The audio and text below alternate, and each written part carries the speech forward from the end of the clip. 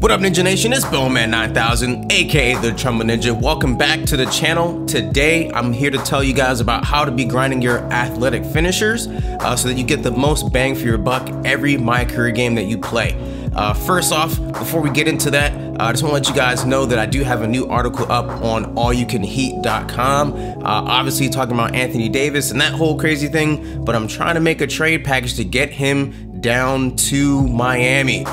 It's crazy. He's got a lot of stuff. I got a lot of extra goals I'm trying to accomplish with that, like, you know, getting the salary cap down and all, but you can read that. I'll put those down in the description below. So without further ado, let's get into it. So you guys may be wondering how to grind your athletic finishers when A, you don't have the ball, and B, sometimes it can be really boring, and a lot of the shots that we tend to take as athletic finishers sometimes may have you confused as to which build you actually are, or they're weird things you know, that you go for that are like scored differently. They score off percentages as opposed to the amount of times that you do them. So I'm here to tell you guys how to get 80K each time you go into a My Career game. Let's get into it.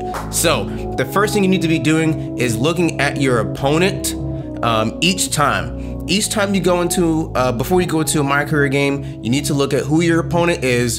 Doesn't matter if you think you know what the roster is, or if you're in a few seasons in and you know for sure you don't know who's on that roster, check first. It costs a lot of time to go ahead and grind these games, so you should know who you're going up against. So you're trying to avoid people who you have to chase around and around and around all the time, who are way faster than you, and you're trying to avoid people who are lockdown defenders of any kind. So in an example that I have here, I'm going against the Kings. I'm looking at their roster. Doesn't look they have a secure power forward. They do have, you know, big bruising center down low. So I'm not really trying to go against that. So I put myself at the power forward.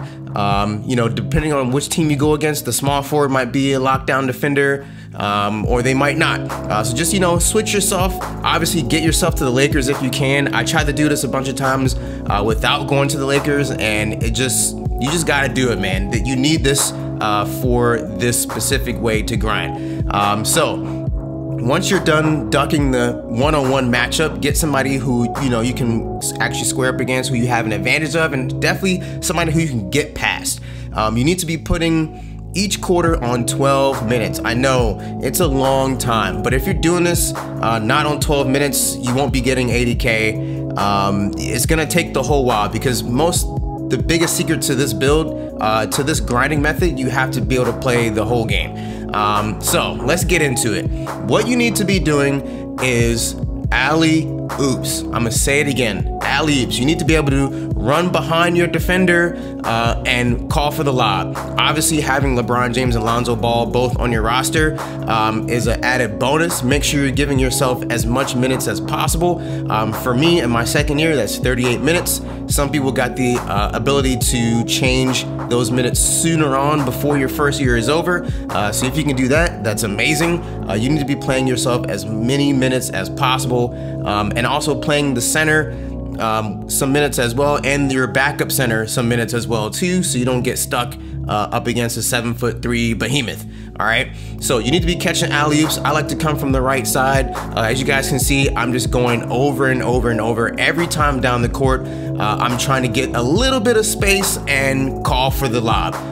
If I catch it and throw it down, awesome. Sometimes it counts as a posterizer as well as an alley-oop. Sometimes it just counts as an alley-oop. Even if they don't dunk and he goes for a layup, that's fine too. Continue that animation and try to score off that. That'll be great. So I believe you do cap out at 25 times. These are not, alley-oops are not counted as percentage. They're just counted as the amount of times that you actually execute one and pull it off. So you need to be going for that 25 times. If you want to get super tedious about it, you can take down each time on a piece of paper every time you see that alley-oop badge come up or something like that, it's gonna be tough to get to 25, and you're gonna have to play the whole game because you're playing on Hall of Fame difficulty. If I didn't say that before, definitely play on Hall of Fame difficulty. So yeah, posterizers 25 times, alley-oops 25 times. Just going for that alone is gonna be super tough to finish out the rest of the time and do anything else. Don't grind for anything else. Basically just do these two things. The next thing I'll tell you guys is go for strong finishes. Those do not cap out at 25. In this specific game, I got 32. It gave me 4,400 points to go for that, so that's cool. A lot of these times, you know, if you don't go for the, if the poster animation doesn't come up and you take a lightly contested or a heavily contested or smothered layup and make it, it's gonna give you a strong finish, so go for those. Things that you must do besides going for the alley-oops every single time down the floor is get your A+ teammate grade. If you're doing weird things like fouling or, you know, dumb stuff, not paying attention to your opponent on defense, you're not going to be able to get the A+ grade because you're playing on Hall of Fame. It's hard to get. So try your best to get the A+. A lot of times I got an A teammate grade, but you should be getting no less than an A. If you're getting less than an A, you're doing something wrong. Try very hard to get the A+. You're gonna have to give up a couple scoring attempts, like throwing us a couple assists, putbacks, things like that, to get that A+. The win bonus, that's self-explanatory. You have to win the game. That's also 6,200. So your A+ teammate grade and your win bonus are both 6,200 points. That's 12,400 points just for playing. That's it, just for playing, you get that much points. Of course, you need to be going for tireless shots. So the way the tireless shots work, right? So I do not suggest getting Gatorade before you go into these games. You need to take tireless shots, okay? One time I did it, I went 22 for 29 because they do count percentage on this for 76%. They gave me an extra 10K. Now this came all in the fourth quarter. So when it comes fourth quarter, anytime you start to see that that little Gatorade symbol next to you, try harder to get these alley-oops. When you get tired, keep going for alley-oops. Don't do anything different. Just stay the course, ask for the alley-oops, and that's good. Go from there. In this specific gameplay, I went 15 for 17, that's 88%, only got 7,100 points, but still, that's pretty much free at the end of the game because you're tired anyway and you need to keep grinding. Like I said, you're gonna be ducking opponents on the one-on-one matchup, but never, ever duck an opponent team, okay? Play every single team. Your opponent's strength goes up and down. Up against this team, I got 3K, I believe. We'll check that at the end of the video, but you guys, I'll let that roll so you guys see exactly what I got. So yes, you need to be playing defense every single possession. There are a lot of grinding methods where you like wait at half court or you wait at 3/4 court and just like go back down the court by yourself. Play as much defense as you can. There will be times that you are waiting to, you know, get the point guard in position so you can go for the lob, and the defense will start to like play you like super heavy. They'll try to deny you the ball before anything happens. When this happens, try to work your way and go behind using the turbo button. Try to go behind your opponent, or actually take the lane that he's giving you. He's trying to force you inside or outside. Take that path and then still call for the lob. If you get a little bit of space, go for the lob. You're probably gonna get a lot more space though if they're trying to deny you the ball and you're going against somebody who's much slower than you. So make sure when they deny you the ball, keep going for it. Things that you need to go for, okay? Things you need to things that you need to stay away from. Stay away from fouling. You're playing 12-minute quarters on Hall of Fame difficulty, and you're grinding in such a way that it kind of freezes the rest of your teammates out. So like your other teammates are gonna have a few points, maybe 10, maybe 12, but like you're gonna be scoring a lot of points, like in the hundreds. So don't foul out. You will lose the game, and you won't get that extra 6,200. So don't foul out. Don't go for cheap fouls or blocks. Don't go for steals. If you get a steal, that's great. If you scoop and score, that's great. But don't be coming up to the ball handler trying to knock the ball loose. Unless it gets late in the game and you have fouls to give, like if you're not close to fouling out, sure, go for it and get out on the break. But early on in the game, don't fall for the okie doke. Don't go for the blocks and steals. Just let it come to you while playing regular defense. Don't go for drop steps and up and unders because they count off percentages, and you're probably not going to make as many as you'd hope to make you're taking possessions away from yourself that you could be going for alley-oop. And honestly, they don't even count for that much, really. Unless you're going for a badge, then go for that badge. Don't try to combine this method with going for this specific drop stepper badge or up and under. Don't worry about it. Also, don't set screens. You're gonna get turnovers. You're gonna set illegal screens from time to time, or even worse, you set the screen and the point guard pulls up for a jumper and hits it. Then what? You just wasted an offensive possession for yourself. You're not gonna touch the ball. Don't even worry about it. LeBron's gonna pull it pretty much every time. Posting up. Don't really post up. Unless you're posting up for less than like 2 seconds, don't worry about it, because as soon as you post up on Hall of Fame, if you get a few points, they're gonna start double teaming you and you're gonna have to pass it anyway. And you're passing most likely to an open person because you're being double teamed. That's also a waste of possession. You know, blocks are nice to get. I got 5 in this game. It gave me 3,400 points.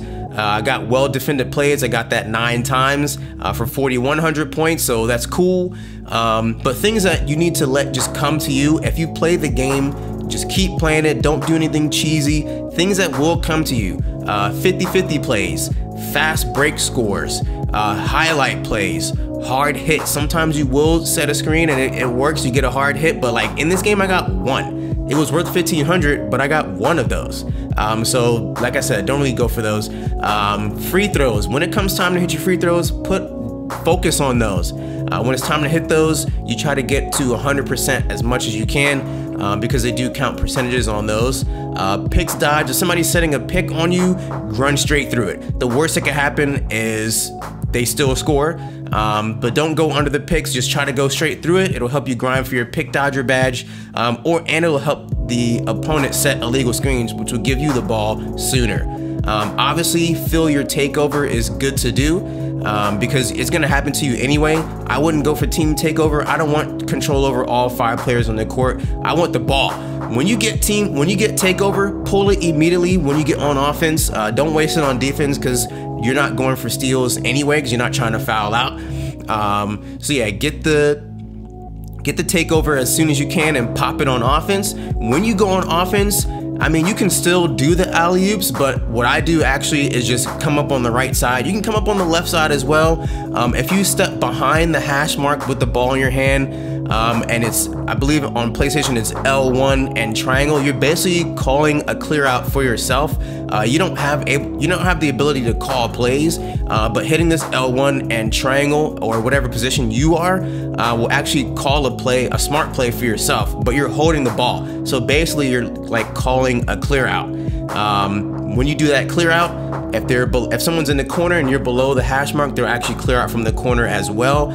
If you do it above the hash, somebody's gonna go fill the strong side corner, and you don't want that. You want a free ride to the basket, where as soon as your side is freed up, you hit the turbo and go right past your defender and go for a dunk.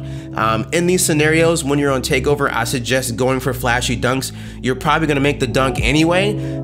Some people will get away with cheap fouls where they just like pull you down, like you're about to go for a dunk animation and they just pull you into a layup. You want to get the posterizer to eliminate every time you go for these when you have takeover. So keep that in mind. Just go for the flashy dunks, go for the straight ahead dunks or the reverse dunks, but do anything you can to actually get a dunk animation. Like I said, for me, that was pulling back on the stick. I'm playing on absolute, and go for a flashy dunk. If I miss the dunk, oh well, I just missed the dunk. Missing the dunk, I think, is sometimes better than getting a contested layup where you're doing an acrobatic layup that you only really have on silver, and you're not filling the meter all the way anyway, so you're gonna miss. It's not worth it. You know, just go for the flashy dunk. So yeah, I hope you guys enjoyed the video. I think I've talked about everything you need to be doing to, you know, grind yourself and get to that 80K. In this one, I got to 79,800 something. I mean, it's close enough. You could do one more assist, one more block, one more anything will get you to the 80K. I'm sure you guys will find a way that works for you. In this game, they actually started 2 centers against me. I was going against Willie Cauley-Stein. I didn't think they would actually start him. So yeah, that kind of sucked. But against other opponents, they don't have good center, like athletic centers that are gonna go up against you. So like keep doing what I said by ducking that one-on-one matchup, going against a lesser opponent. And yeah, you'll have a good time. These go about an hour long. This one took me, I think, like an hour 15, hour 20 minutes because I kept pausing in between, talking and whatnot. But if you keep it focused, it'll take you about an hour, skipping all the cutscenes. All right, guys, I hope you guys enjoyed the video. And like always, you know, hit the like button and subscribe. And I will see you guys in the comments and on the Discord chat as well when I'm trying to get people to play. All right, peace.